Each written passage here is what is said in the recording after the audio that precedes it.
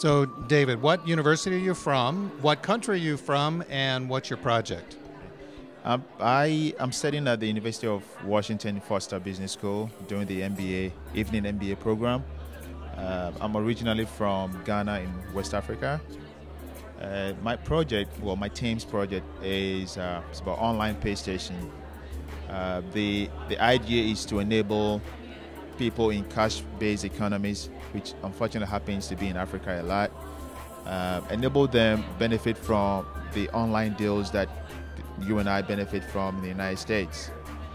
So, I'm not certain that I completely understand. How are they able to get online if the cash business is what they're used to dealing with?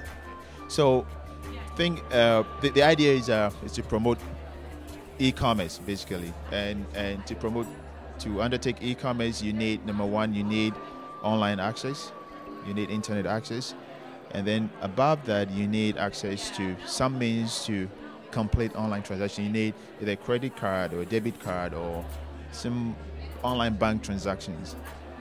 In most of Africa, well, I wouldn't say most, but at least in Ghana, where we're focusing on, internet access is there. I mean, you wouldn't find internet access a lot in private homes, but there is a lot of internet cafes where people go and pay maybe a cent or something, and then they can browse, for several hours. So internet access is there. Unfortunately, what that means is that they can see the goods and services that you and I see. They see things about Black Friday, they see online deals and all that, but because they lack credit cards, they lack bank accounts, they lack debit cards, they're not able to take advantage of those deals. So it sounds like what you're describing is you're kind of a combination of an internet service provider and a bank at the same time. Is that right? Kind of. So the business model has it that would partner with internet cafes. So you're partially right. We would also partner with banks to enable us to do bank-to-bank transactions. So that's how we would pay the American or the European merchants that we buy the goods and services from. So there will be those partnerships, but we're not taking over either. We're not playing in any of those fields. We'll just be a broker. So it would be a broker between the consumer, the retailer, which could be any of the existing global retailers, or some of the local African retailers that we would help put their goods and services online, and then would also bring them together with the banks and other financial institutions and the shipping companies to ensure that goods and services get to the people that they need to get to in Africa. One of the big parts of the Global Social Entrepreneurship Competition is to create employment. So how many employees do you think, either employees or entrepreneurs, do you think that your proposed business creates? It's huge. It is. I can't even start to give you numbers. I mean, I can start to tell you the ripple effect that we're going to be having. So, number one, we're talking about going to have our own satellite, our own pilot locations where we'll start our business. And then number two, we would franchise it out to these internet cafes that are already there. What does that tell you? More business for them, so they can go ahead and employ more people. Okay. Beyond that, we are also looking at helping local businesses who today are limited to they are limited in reach to only the geographical areas that they are, because there's nothing like, they don't have online access. So if I'm a retailer, if I'm a business and I sell furniture, or I sell arts and crafts, or I sell electronic stuff, and I'm based in Seattle, it's only the people in like my 10-block radius that could come to my store that I can reach, right? We are going to we're helping those people get online so that, immediately overnight they just expand their reach.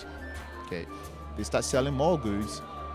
Whoever manufactures their goods for them start manufacturing more. A lot more people get jobs. Okay.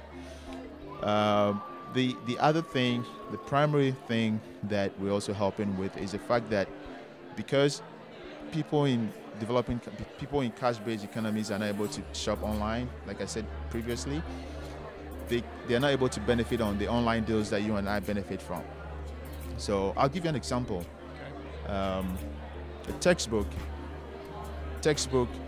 There's this physics textbook. Most people in Africa would recognize it's Abbott. It's a physics textbook by this British writer called Abbott. Online, either through Amazon or eBay or whatever, you could get from used to new no more than $30. I mean, unless you go to one of those rogue websites where you pay more. But in Ghana, you're likely to end up paying more than twice that. And that's mainly because number one, you don't have a lot of options. It's probably one or two bookstores around. In fact, to start with, you're even very lucky if you can find it on the local market. Right. So if someone that is used to buying these books at $60 suddenly can buy it at $30, you release an extra $30 that they can use to buy other things and spur commerce. I mean, increase commercial activity in Africa. What does that bring? Again, more people get jobs, the economy rises. I have a strong aversion to a lot of the some of the other plans I've seen, and basically some of the type of help that the West pushes to Africa, in the sense that it targets, and they're very well intentioned, but it targets the bottom of the pyramid. Okay, and it's very good. I mean, but I think Africa is getting to a point where nobody in the world needs you to come help them build toilets and bathrooms, and you know what I mean. What the world needs across the globe is commerce. Help me do business. Help me create more jobs. I develop my economy and my people. I mean, if you lift an entire economy up, it doesn't matter whether you're up there, you're in the middle tier of the pyramid, or you're at the bottom of the pyramid. Everyone gets lifted up. Well, startup businesses have a lot of issues. There's barriers to entry to startup businesses. What's the biggest barrier to entry for you? Biggest barrier.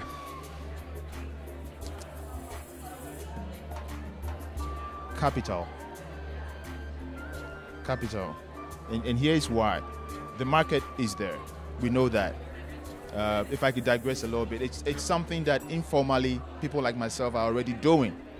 Okay, and it would amaze you how much more people are willing to pay in these supposedly poor countries for things that you and I get for cheap in the United States. So the market is there.